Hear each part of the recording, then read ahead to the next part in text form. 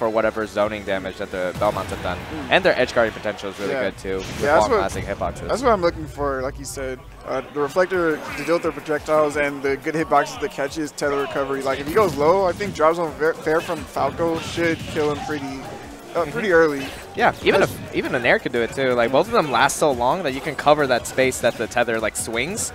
So it's really easy for a character like Falco to just intercept that. Yeah, we'll see. Nitro's really good too, so I feel like he can kind of mitigate the downfalls of the matchup pretty well. He plays on point. Yeah, just, Nitro just trying to keep up his space. You know, that's exactly what Belmonts want. You don't want them to be a little bit too in your face. He does have a DP to get out of those situations if he so needs to. That right there, the up B. But other than that, it's kind of hard for him to get out of certain situations. Yeah, I'm really curious too to see how Larry deals with the holy water at the ledge. Alrighty, he doesn't opt for it quite yet. Okay. He's trying to see how he reacts to like the axe and stuff like that first before throwing out holy water. Oh, nice! Wow, that was actually really good hit confirm there. Yeah, I think he even got the tipper on the forward air so that he could get the kill off of that. Very nice reaction. Doesn't need the forward smash to kill. Dang, caught the air dodge in. Nitro doing a really good job spacing around Larry's hitboxes. Yeah, that down tilt from Belmonts is always such a good tool. Like when you're unsure if you're going to be in a good situation, just use down tilt and then all of a sudden you have so much space created already. Falco's not quite as fast as Fox, so he can't quite catch up to him the way the Fox can, for example. Yeah, that's true actually. His lack of mobility is going to make it a little bit harder for him to chase Nitro. And being up at stock is actually even better for him too. Now he's pretty much forced to chase him while dealing with all these projectiles. Nice. Usually the dash or the down tilt is really good too, man. Especially to cross up the shield. It's like you get close to him and then he just like goes through your shield and goes back to the other side. Yeah, throwing more stuff at you. He's like, psych, I'm actually not gonna go there. Ooh, yeah, nice. Down air reacted to the DI and got a proper follow-up afterwards. Nice. I actually haven't seen that one yet.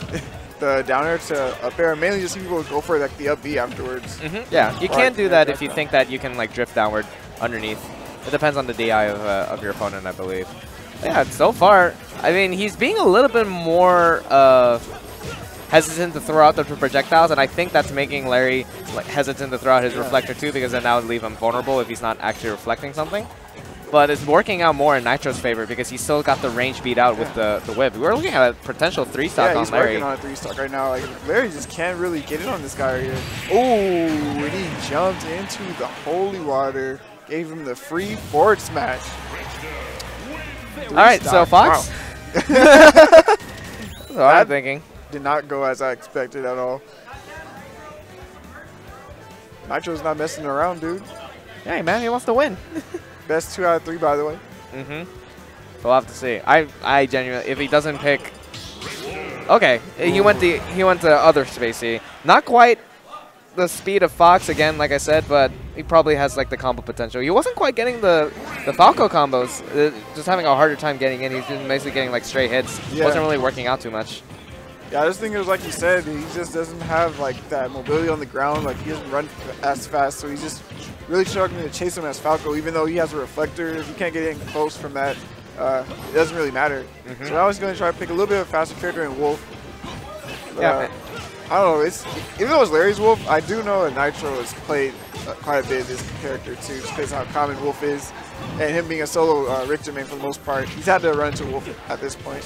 Yeah, I think he's had his fair share of wins against Wolf as well. But so far, pretty much an even game. I mean, the reflector's a little bit different. It doesn't retract back like Falco's does. You know, you can keep it out as long as you need to.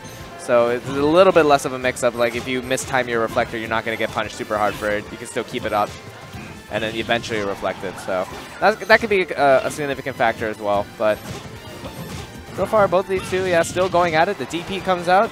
Great out of shield option. And wow, just catches them with the up air. Very nice. Man, it's really good at catching Larry's jump in that situation where he's just right above him and he's trying to find a way back to the ground. I think he actually covered the air dodge too as well. Yeah, Nitro with the first stock is really good. Because again, like he just wants to set up that zone with the projectiles and just go from one side of the stage to the next. Pretty much just keeping Larry in the center. And I like it. Yeah, every time he gets hit by back hit of the cross, then it sets up a tech situation on the platform. Almost. I like the idea to throw the F smash there because it can catch, can extending his hurt box on his recovery. If he just angles it down at the ledge, he's really good at catching Larry off guard, I think. Nitro's execution with the whip as well is very remarkable. Like, he's being able to cover that space that Larry tries to occupy, and then that makes it so that he doesn't have to be very committal, and then he beats him in the range. Like, Belmonts are supposed to be slow, but if you can think ahead and cover the space that your opponent wants to be in, then it's kind of like just having good range and frame data at the same time because you're just one step ahead of your opponent. Oh my goodness, almost got the snipe off stage projectiles, and Larry's struggling to get in on this guy here. Yeah, it's just the whip. Nitro. Sometimes it's, there we go, the first missed execution from Nitro in a while, but actually still makes it back. Let's see how he makes it back from the ledge, though. Yeah, Larry just kind of gives it to him for free, and another forward tilt. Oh my goodness, up again by 3 whole stocks to 1, dude.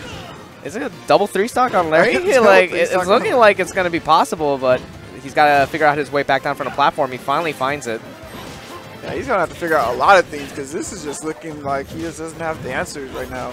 Yeah. And Nitro just, again, every time he thinks he can get close, he's just fading back away either with that really strong angled like whip or the projectiles. But there's the back air. Okay, he's going to have to do quite a bit of work to get this stock and make it even again. I mean, just in general, Belmonts, when they have the lead, they really have the lead compared to other characters because of how well they can keep their opponent out and how non-committal they are once they have a lead. So we'll just have to see. Larry looking like he's struggling. No double jump. Try to catch him with the axe. Oh, the holy water, it's there. That's it. That was clean. 2-0 Nitro over Larry. Now, Larry, I believe, is the first seed in the tournament. So Nitro taking